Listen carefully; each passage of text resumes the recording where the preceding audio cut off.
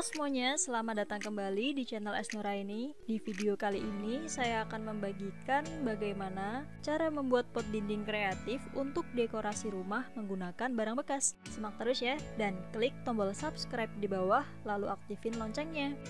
Di sini saya sudah menyiapkan potongan kardus ukurannya 22 x 22 cm. Ini ukurannya juga sama, saya potong lagi bagian tengahnya.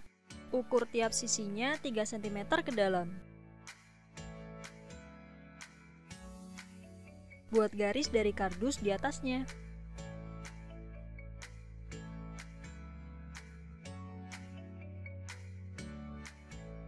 Lalu potong tepat di garisnya.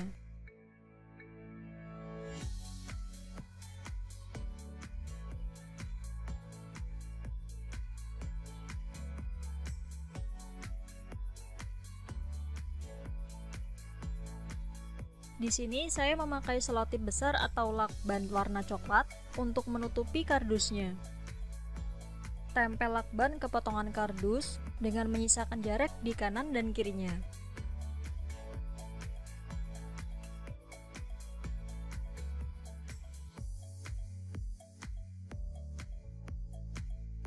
Lalu tempel kelebihan dari selotipnya ke belakang.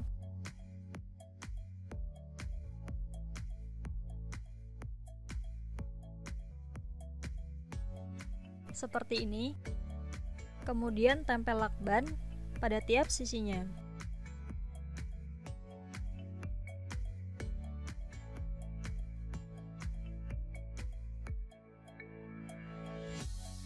Jadi tertutup semua seperti ini. Tutup juga potongan kardus yang ini. Oh iya, beri lem di belakangnya ya, supaya selotipnya tidak terkelupas. Selanjutnya, siapkan stik es krim sebanyak 20 piece. Tata 2 stik es krim. Kemudian beri lem dan tempelkan stiknya.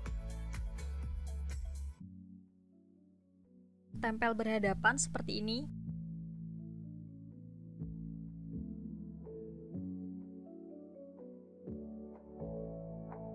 Nah, tata seperti ini. Lalu tata lagi seperti sebelumnya dengan arah yang berbeda.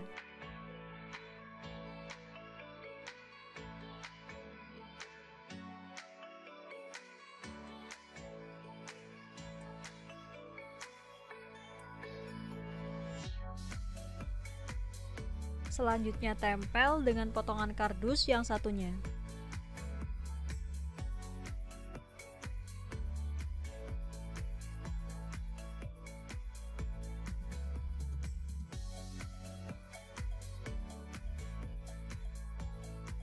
Di sini saya menggunakan botol air minum yang ukurannya kecil. Potong botolnya di tengah sini. Seperti ini. Selanjutnya botol ini akan saya warnai dengan warna emas. Tidak harus sama, kalian bisa menggunakan warna yang lain. Ini botol yang sudah diwarnai dengan pilok. Dan ini floral foam. Masukkan ke dalam botol, kemudian tempelkan botolnya di bawah sini.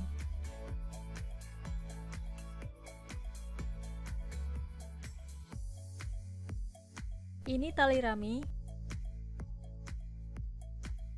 buat simpul di kedua ujungnya.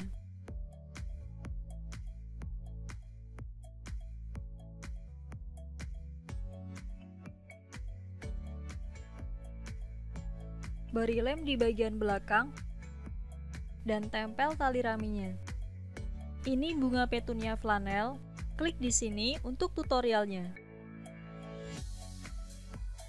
Rangkai bunga flanelnya ke dalam botol.